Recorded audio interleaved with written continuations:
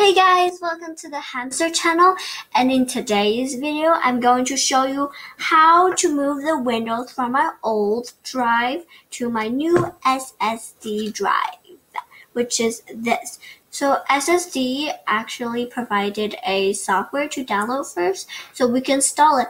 And by the way, SSD means solid state drive, okay?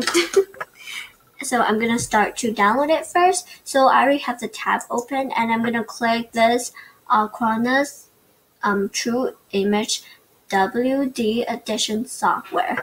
And I'm going to download it. When I'm finished downloading it, I'm going to turn the computer off and I'm going to show you how to install it. So now I'm going to show you how to install the SSD to the hard drive, but first I'm going to tell you the basics first. So here is the power supply, and under the fan is the CPU, and here, right here, is the memory, and here, over here, is the video card, and of course here is my old drive. So I'm gonna show you how to install it first. It's really simple. So of course here, this is the power and this is the data. So for the small little blue thing here, plug thing, this is for the power, and this big one is for the data. And when I'm finishing installing it, and you just reboot your computer and set up some things and you're done. So now before launching the app, you want to press Windows X on your keyboard. And it should appear here. And you're going to press Disk Management. And here you're going to check.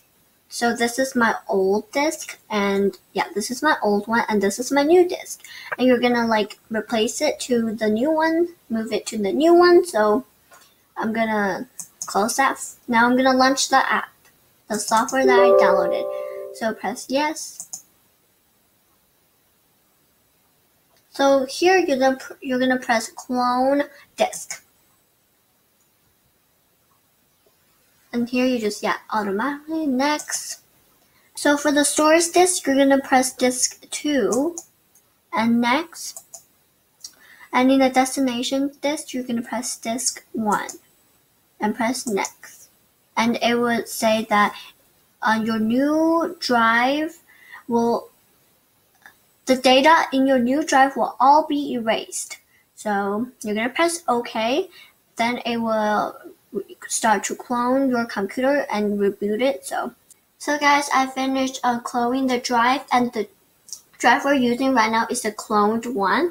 So we're gonna check. So press Windows X and press Disk Management again.